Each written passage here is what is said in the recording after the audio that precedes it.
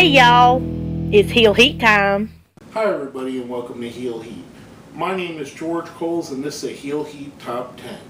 The topic of this Top 10, Top 10 Potential Surprises for the 2015 Royal Rumble. Now, this is very specific to this Royal Rumble. As you'll see, the Rumble will be held in Philadelphia, Pennsylvania at the time of taping, just under about 2 weeks. So, the city plays a lot into the rankings on this. So without any further ado, top 10 potential surprise entries into the Royal Rumble. Number 10, AJ Styles. Now I consider this an extreme long shot for him to be there. The fact that he's very successful in New Japan, the fact that he's successful in Independence, the fact that he has success in Ring of Honor makes it that he doesn't need the WWE. And I don't necessarily think they want him. However, for a wrestling fan, who as a wrestling fan wouldn't want to see a guy the caliber of AJ Styles in the WWE, adding something to their show? I know it's an extreme long shot, but hey, like I said, I could dream. I'm a fan. I'd like to see what he could do there. Number 9, Yoshihiro Tajiri. Now, you'll start to see the theme, like I mentioned before I went into the top 10. A lot of these guys are going to have ties to the area. Tajiri being an ECW original, a guy that's ECW fans love, that WWE fans love, that's got worldwide fame and acumen. He's a guy that could probably be brought in, do a little spot, leave, get a nice pop from the crowd, in my opinion. I love Tajiri. I hope you guys do as well. Number 8, the Blue World Order. Whether it be Stevie, whether it be Blue Meanie, or even Nova. But I think Nova, from reports I've read, he doesn't want to wrestle anymore, which is cool. Have a good career after wrestling. But it'd be cool to see maybe Stevie Richards coming out, entering the Rumble with Blue Meanie with him as the Blue World Order, or vice versa. I think it would get a decent pop again, going back to the Philadelphia tie. I think they would work well, as those guys, kind of like the Road Dogg has done in the past, and others have done, where they brought a guy in just kind of almost for comedy level. Which puts us to our number 7 guy. This is purely for historical reasons and purely, again, for one of those cool moments that you hardly ever see. The Honky Tonk Man. Last time we seen him entered in the Royal Rumble, Kane got rid of him pretty quickly. Why not have him repeat the process with a guy like Roman Reigns, who seems to be one of the front runners to win the Royal Rumble, or maybe somebody else like a Rusev, Ryback, someone, Luke Harper, that they're trying to build, someone that they could give that highlight reel moment of taking out the Honky Tonk Man. I don't know, I like Honky Tonk Man. I'd just love to see him in there again.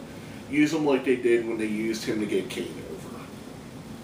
Number 6, the current NXT World Champion, Sami Zayn. Now, last year, and I believe the year before, they had one guy from NXT in the Rumble. Last year it was Rusev. The year before it was Bo Dallas. I think they could go with a similar thing, and the guy that's most synonymous at this point with NXT is Sami Zayn. I think he has a decent enough following. His ties with Ring of Honor, being as a Ring of Honor ran a lot of shows in and around the Philadelphia area, I think will give some of the more hardcore fans someone to cheer for. I think it'd be cool. I think it'd be, like I said, it'd be an awesome thing. Most likely they're going to use one of the NXT guys in the Rumble. Why not make it the champion? Number 5, the Sandman. Along the lines of the Honky Tonk Man and the Blue World Order, this is more of a cool spot to see someone that you wouldn't think would be there. I mean, he's a guy, he's synonymous with ECW. He's beloved in Philadelphia. I believe he still lives in the area.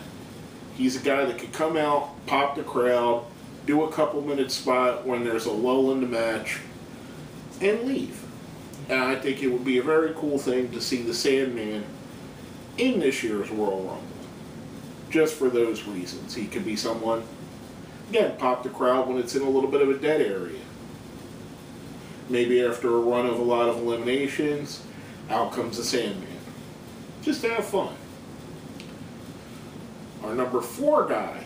Now this one, there's actually some good thought behind it. Many of you know, and hopefully I'm not breaking too far of the kayfabe or the fourth wall or whatever you want to hear call it for you guys. Many of you know that Bo Dallas and Bray Wyatt are brothers. And if you don't, I'm sorry that I spoiled it for you. Well, you also may know who their father is. Mike Rotunda, aka IRS. Our number 4 guy would be IRS.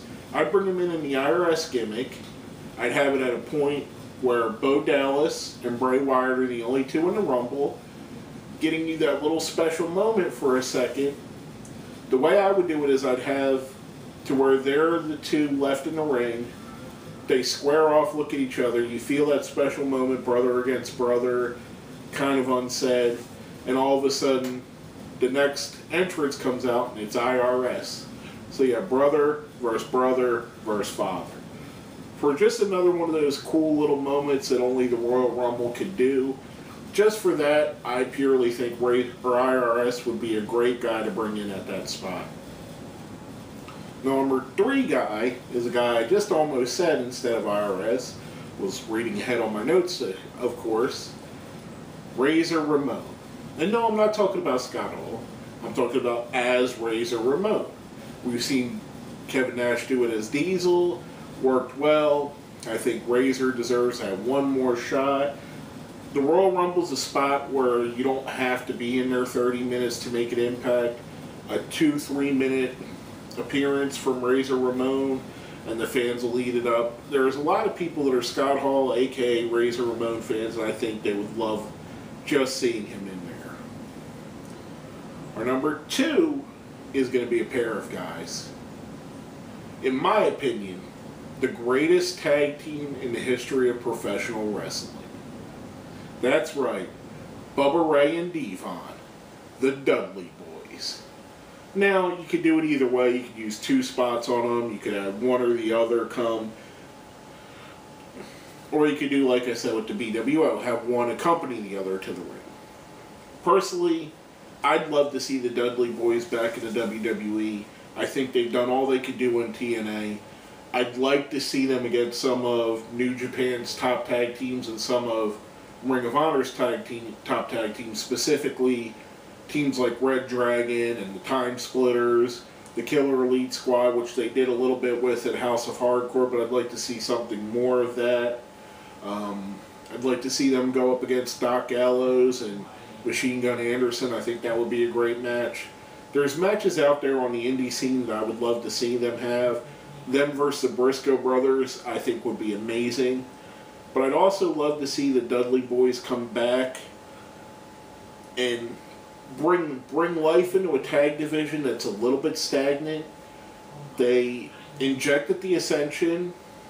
It's not going over so well, mostly because of the way that they're portraying them. However, you got some good tag teams there. You got the Usos are very good. They're just stale because you're tired of seeing the people they match up with because they match up with the same people all the time. You inject the Dudley Boys, you got the Uso brothers, you got the Ascension, who hopefully they turn around and make them proper. You got Miz and Mizdow, Tyson Kidd and Cesaro, Cody and Goldust. There's a nice little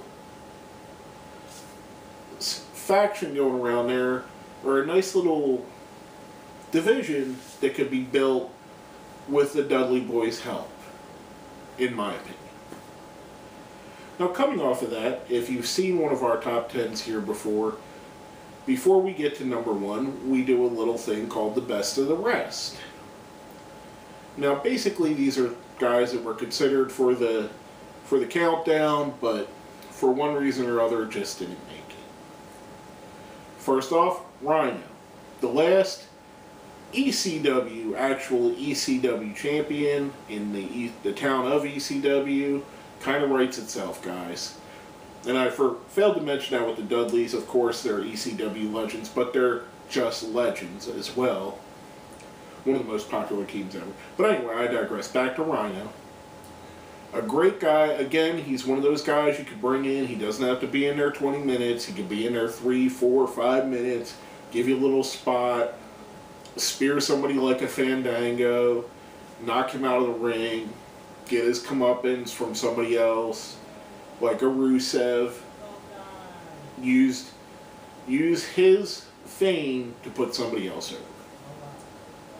Now, our next guy is purely for the way that they've been booking the Ascension. And if you've seen what they've been saying on the microphones, they're talking bad about the Powers of Pain and Demolition, and last but not least, the Road Warriors. I think, in my opinion, it would be awesome to see Road Warrior Animal come out. He'd get a huge pop from the crowd first. If the Ascension's in the ring, he could run a beeline right to them. They could either eliminate him, or he could eliminate one of them. Either way, enhancing what they're saying about being better than the Road Warriors. And last but not least, on our best of the rest, kind of similar to what I said with Razor Ramon, that would be the 1-2-3 Kid, a.k.a. Sean Waltman, who's known as Six, X-Pac, and the Kid. I think as a 1-2-3 Kid gimmick, it would work well. Again, much like the Razor Ramon thing, much like the Honky Tonk Man thing, you get that little spot. We've seen him use the 1-2-3 gimmick, 1-2-3 Kid gimmick in Chikara, which is a local federation that runs in the Philadelphia area. So there is some of that tying in. There is a nostalgia factor. A lot of the guys my age and a little bit younger grew up watching the 1-2-3 Kid or have heard of the 1-2-3 Kid. So it would make it a cool little spot, in my opinion. Now, before we go on to number 1, if there's anyone you think we left off the list, someone we ranked up too high, someone we ranked up too low, just plain out forgot them altogether, let us know what you think. Hit us up on Facebook, hit us up on Twitter, put your comments right down there in the comment box. And while you're at it, share us and like us, because that's the way we get more views. The more you share us, the more other people watch. The more you like us, the more YouTube will promote us. It's weird how that works. They promote the stuff that's liked the most. Who knew? So hit share and like if you appreciate what we do. Spread it out there for everybody else to share.